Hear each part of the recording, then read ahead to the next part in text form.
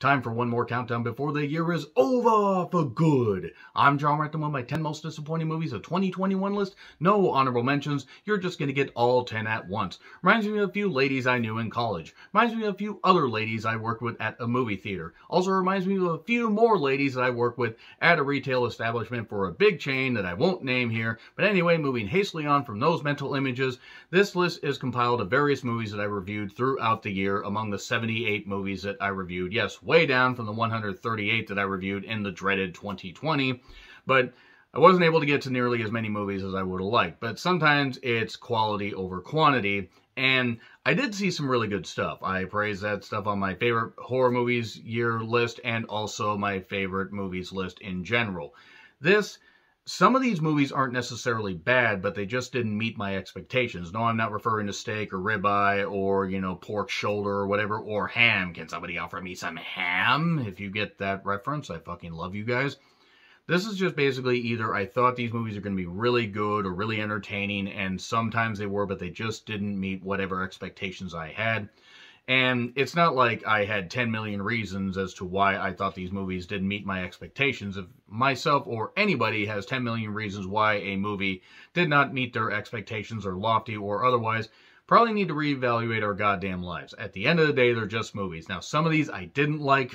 Ultimately, some of these I thought were okay, but let's crack on with the list. And I want to know some of your most disappointing movies of 2021. I also had some movies that I was very, very surprised by that I praised in my horror movies list and my favorite movies list.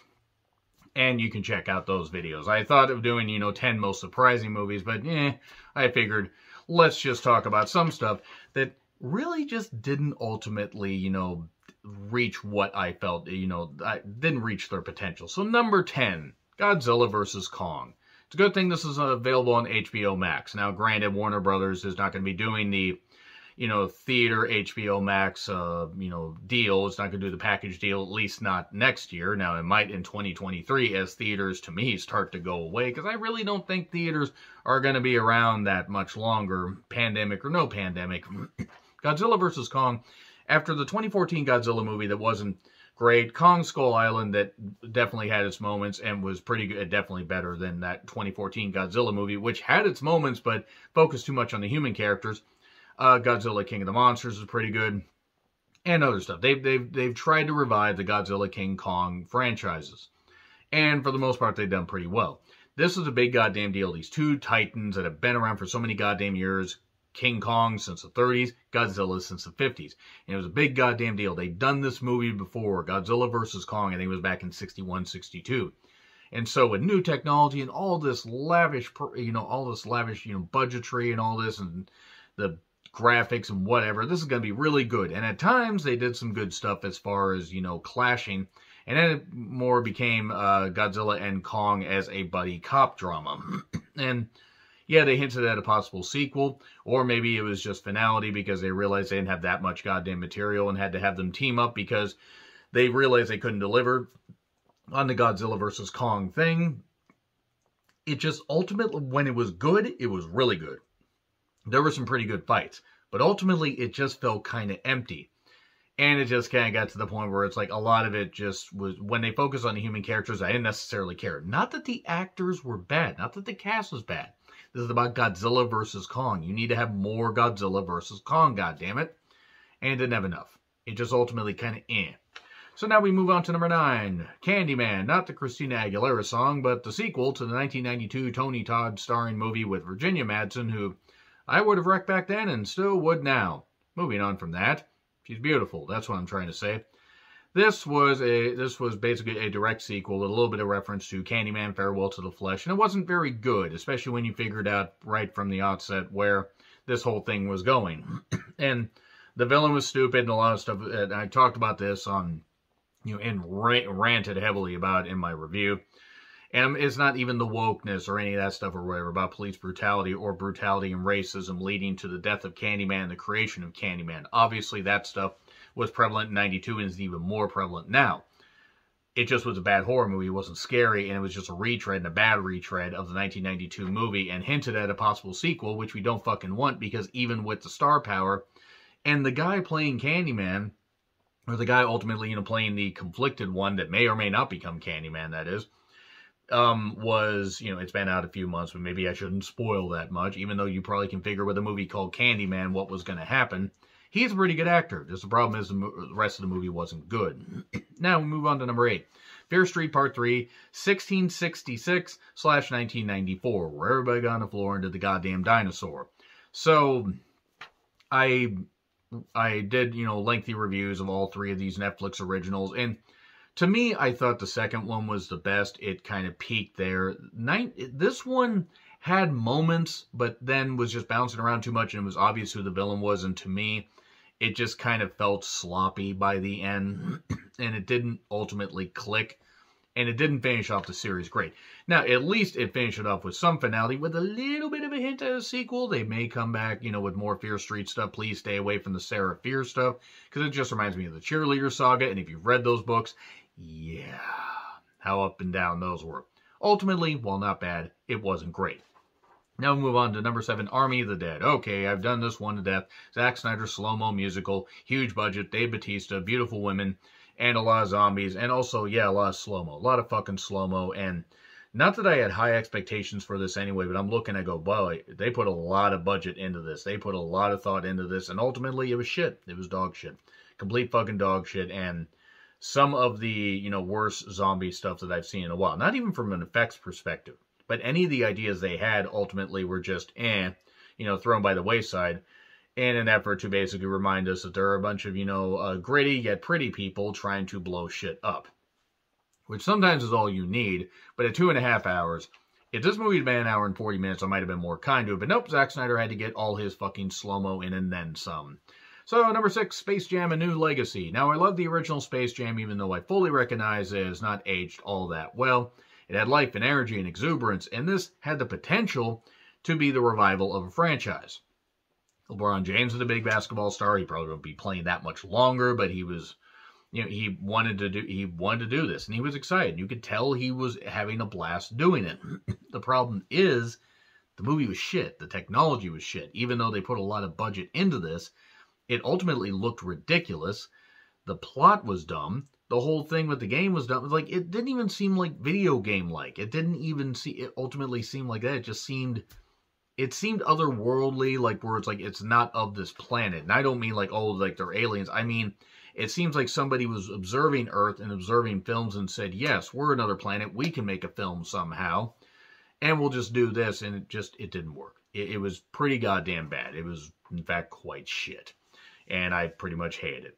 Number 5, The Matrix Resurrections, the most recent entry on here, and boy, was this bad. You could tell that Lana Wachowski didn't want to do it. Warner Bros. Was going to do it, whether she wanted to or not. And they just did meta commentary and basically said, yeah, we're going to tell the fans that we think they're idiots for watching this movie. And also it was bad, and the special effects were not great, and Neil Patrick Harris was about the only person who was trying. I'm not saying that Keanu Reeves and Carrie-Anne Moss weren't, but their characters were ultimately not fleshed out. This was a movie that had no right to exist. So we go to number 4, A Quiet Place Part 2, or as I called it, A Quiet Place DLC in my review, because that's pretty much what it was. It had a great hook in the beginning. No, not a great hook, but it had a great hook in the beginning to get people interested. And then, unfortunately, it just pretty much hooked, and then got people to watch a malaise of a movie that just wasn't interesting. This is another one that had no right to exist, and I was excited for it. It got delayed because of the pandemic. It wasn't released on any streaming services, which I thought was a bit of a mistake. I think they should have given people the option because, oh, you can experience this in theaters. I watched it in theaters, and ultimately it just didn't, it didn't click like the first one. You're never going to recapture the magic when you have something as good as A Quiet Place. I'm not saying it's the most wholly original thing. I call it A Quiet Place for The Last of Us. But this just didn't work. This just didn't fucking work. It was not a movie that really should have existed. And ultimately, I'm worried they're going to do a third one. And it's definitely going to be the law of diminishing returns. Number 3, Mortal Kombat. They had a great opening scene. They had a great fight scene between Scorpion and Sub-Zero and stuff like that. And they had, a couple other scenes and then a lot of setup. And this was another one. It was a good thing it was on HBO Max, because if I paid to watch this in theaters, I probably would have been really fucking pissed, because it wasn't very good. When it was good, it was fucking great, actually. There were like moments where I was like, okay, violence, bloody, this kind of stuff. We're finally like Mortal Kombat. Even though the 1995 Mortal Kombat, while cheesy, was still kind of fun, this was just like, oh, we're going to do like 4 or 5 more of these movies. Well, you need to make the first movie at least somewhat good, because otherwise all you're going to do is hint at people that you're just going to keep shafting them until you get to the conclusion. Then you got to watch all of them together to get the full story, and by then nobody's going to care. And ultimately, by about halfway through this movie, even with like a fight scene at the end, I didn't care. And I didn't care they were going to hint at a sequel, because it wasn't very good. It just ultimately was kind of average. So we go to number 2, Malignant. Talked about this on my least favorite list. Spoilers, sorry, if you haven't watched it yet. Malignant was very disappointing. It was James Wan. It's weird because James Wan is usually really good at horror and good at humor, and just the horror and the humor and other stuff. It was just very bleak and badly filmed. It was like ridiculous. They tried to, do this twist that was really fucking dumb. And it didn't make a whole lot of goddamn sense, ultimately. I mean, it was just like, okay, how did this happen? Oh, that's how it happened. Still dumb. Still really fucking dumb. The action scenes were stupid. The chase scene in the middle is what lost me.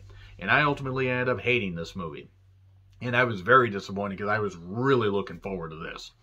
And number 1. Here's the controversial stuff here. Halloween Kills. Evil Dies Tonight, Evil Dies Tonight, Evil Dies Tonight, the musical. I was so fucking stoked for this. When I found out it was going to be in theaters and streaming on Peacock, I'm like, terrific. I can just sit at home and watch it or whatever. I was going to go watch it with one of my best friends, but I was like, I'll just watch it on Peacock. And I'm watching it, and I'm like, okay, you know what? All right, I'm here, I'm all excited and everything, and a number of minutes into it, I'm like,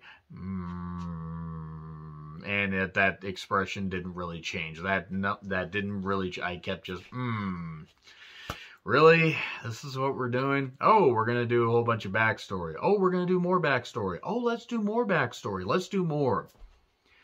I understand what they were trying to do, but they were trying to recreate, they took elements of like trying to make him almost supernatural that a lot of people just didn't like later in the series.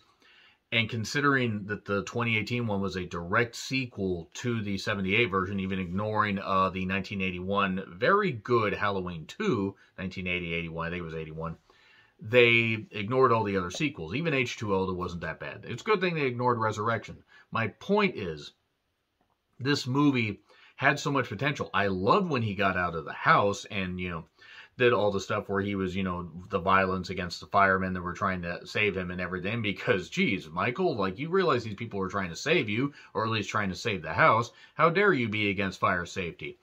And there were elements of this that were good as far as, like, the violence, but the flashbacks and the bullshit and just the supernatural stuff were, okay, he's a man in that other one, and he's a strong man and a crazy man, but he's ultimately a man. Oh no, he's actually supernatural and this kind of stuff, and it didn't make sense.